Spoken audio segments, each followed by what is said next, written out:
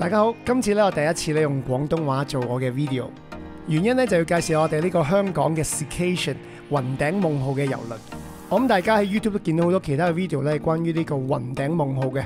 咁點解我會再拍一個呢？原因咧就係咧喺佢哋自己本身嘅 website 啊，都冇任何一張相係關於呢個皇宮豪華套房 Palace Deluxe Suite 嘅相㗎。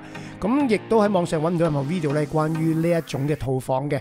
咁我喺 book 嘅時候咧，其實都係撞下彩啦，咁睇下會唔會 OK 啦。咁發現咧原來真係都幾靚嘅，咁所以咧想俾大家睇一睇，等你幫助你哋 book 嘅時候咧，容易啲 make 個 decision。呢個皇家豪華套房咧，主要喺每一層嘅船頭有2間房，船尾有2間房嘅。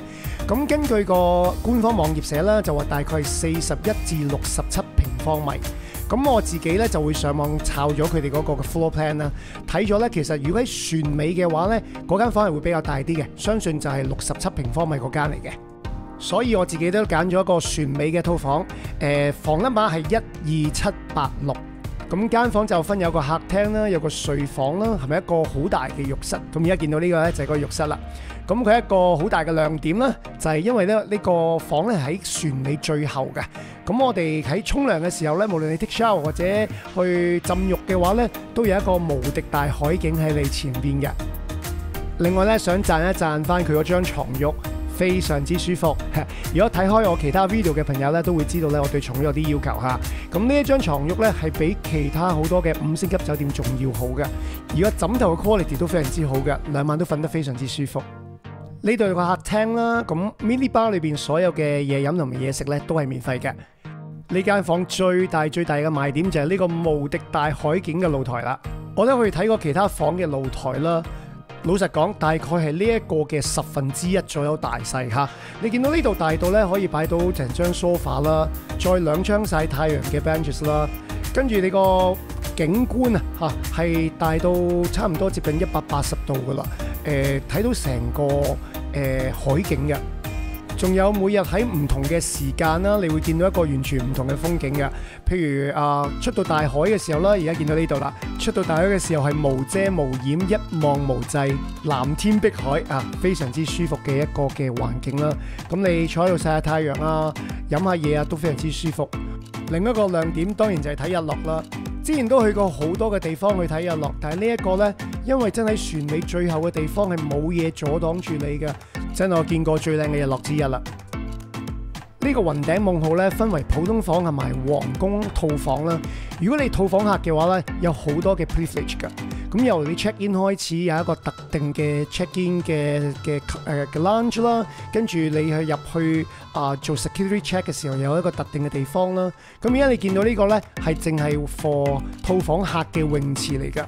咁相比起外邊嗰個嘅游泳池咧，人會少好多啦，係咪？你去曬太陽嗰啲嘅凳咧會舒服好多啦，仲有頭先見到啲好靚嘅 cabana 啦，係好好嘅。而食嘢方面咧，如果你係普通房嘅話咧，佢每日咧只係包你早午晚3餐，而要一定喺指定嘅2間嘅自助餐廳食飯啦。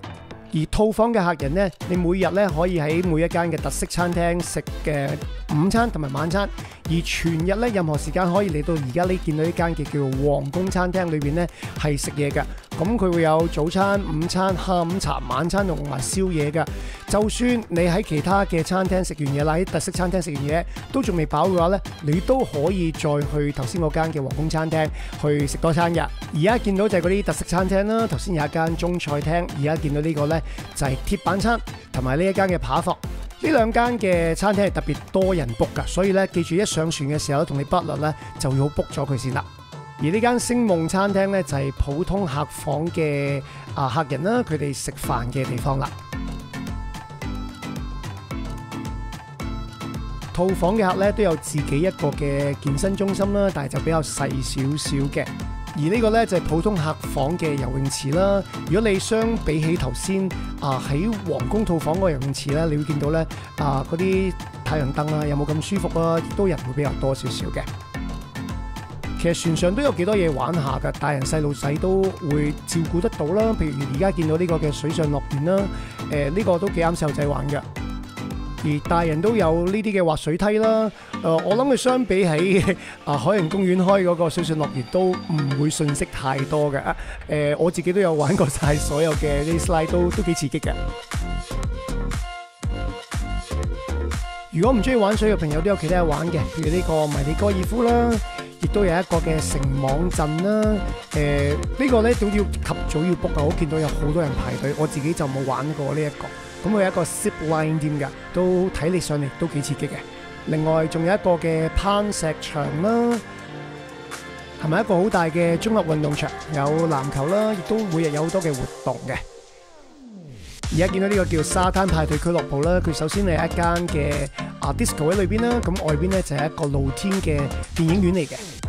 咁呢一個咧就係大眾嘅健身中心啦，都幾大下㗎。船上嘅娛樂節目都非常之精彩㗎，記住睇翻場 show 啊！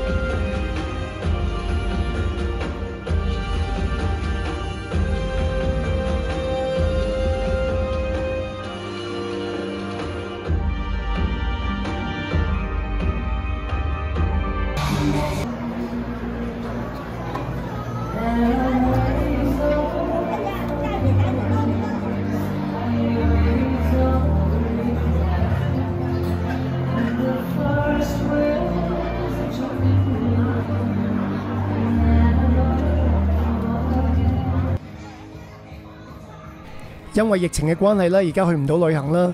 相比起 staycation 咧，其實咧上船係更加似咧離開咗香港嗰個感覺㗎。咁我都 highly recommend 大家咧可以週末冇嘢做上船玩下都幾開心㗎。最後都希望大家中意呢個 video 啦。如果你第一次睇我嘅片嘅朋友啦，你都可以睇翻我 channel 嘅其他嘅 video 㗎。